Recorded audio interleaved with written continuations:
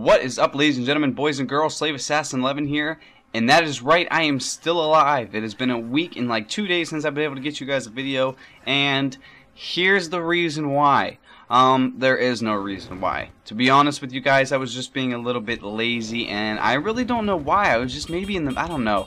You know, I got a lot of people that are just bugging me in life, and there's just a lot of things going on in life, and it's just kind of like, life is being weird right now. So at this moment, it was just hard to put up videos, and it really just wasn't at the top of my priorities to get on here and put on videos. But I didn't forget about you guys. Do not worry, I will never just vanish off the face of the earth if I do end up not coming back to YouTube, which isn't going to happen, so don't even think about asking the question. But if I ever do, I will leave you guys with a video, you know, telling you goodbye and stuff like that. But I'm not going anywhere.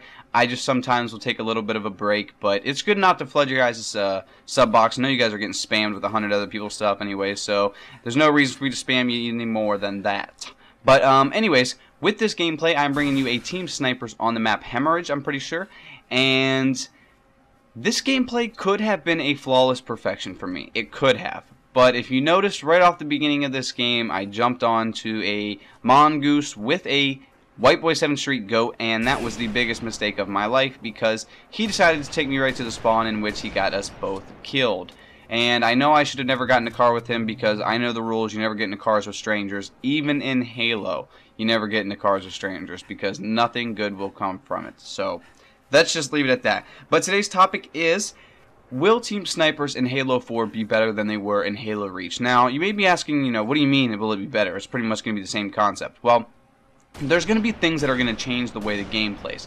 Also, I want to throw in here right at the start, I am no sniper, so you guys are going to notice I missed some headshots. You have to remember, I've only been playing Halo for like 2 months, and sniping is by far the hardest thing to pick up in Halo Reach, especially if you try to do like the quick scope and stuff, which I don't do that too often, but when I do it, it's pretty bad. It's a pretty bad sight. So I'm not the best sniper, and this one I end up going 27-1, so I died right at the start. Other than that, you guys aren't going to see me die the rest of the time here. I'm going to end up going out. So I should have went flawless, but whatever. I'm getting off subject here. Back to the Halo 4. With Halo 4, will it be better? So let's go ahead and break down the very first thing, and I'm going to call it map size.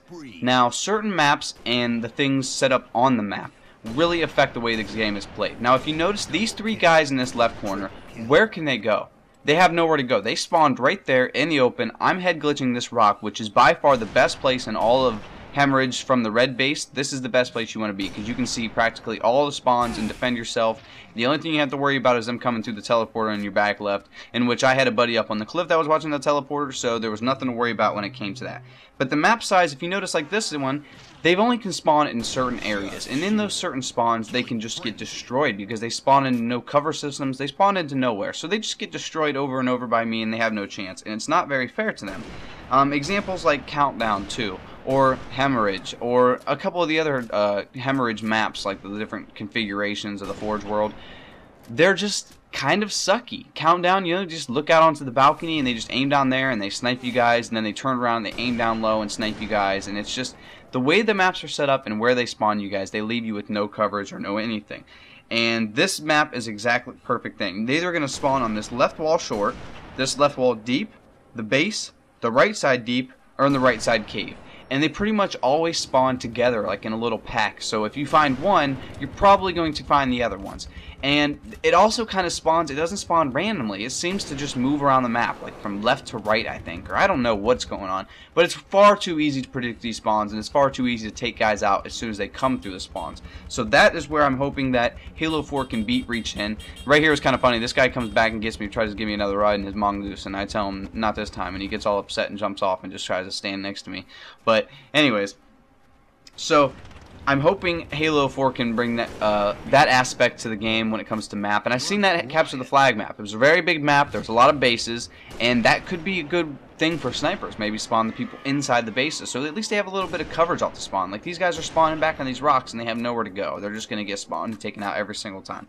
So I also seen that, I think, now this is all just my opinion, I think the sniper rifle shoots faster in 4. It just seems like the guys are kind of spamming it quicker. And if you can spam it quicker and the reticles kind of like separate even bigger like they do in that one, maybe hip firing is going to be kind of a nuisance in Halo 4. Maybe people are going to start hip firing a lot, and that won't be cool because, you know, I don't know, it just drives me nuts. It's kind of like the Call of Duty thing, you know, when people get all mad that they get quick scoped because there's really just no chance. You come around the corner and you try to have like a quick scoping battle, and instead you just get no scoped and you have absolutely no chance to react yourself, and it sucks. It really does suck. So hopefully no scoping is not that much of an issue with those faster sniper rifles. But those sniper rifles could have just been the beta sniper rifles, the beta speed, whatever you want to call it, and or it could have been just my eyes going completely insane thinking they were shooting faster. I don't really know. But I believe they were shooting faster, and I believe they looked to be a little bit of a pain.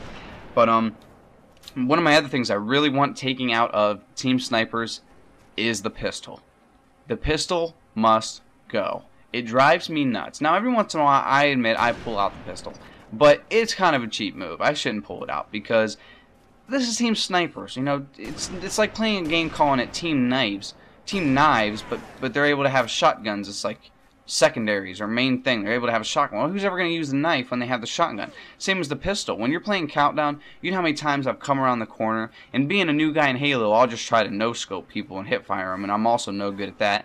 And I'll just come around the corner on Countdown and maybe just get punched once and then pistoled to death, or just even pistoled to death, and there's just no opportunity. The only thing you can do is pull out your pistol, but obviously if you're a bullet behind in Halo, then you're pretty much dead. It's pretty much whoever can pop the first shot, unless you can spin and, you know, turn on him quick enough to get your reticle on him and hit him before he hits you again, which is very slight chance in Halo, then I guess you could possibly do that. But basically, the pistols got to go. The pistols are just too overpowered for Team Sniper. You're at such a disadvantage if you're in close quarters and they're sitting there rocking a pistol on you.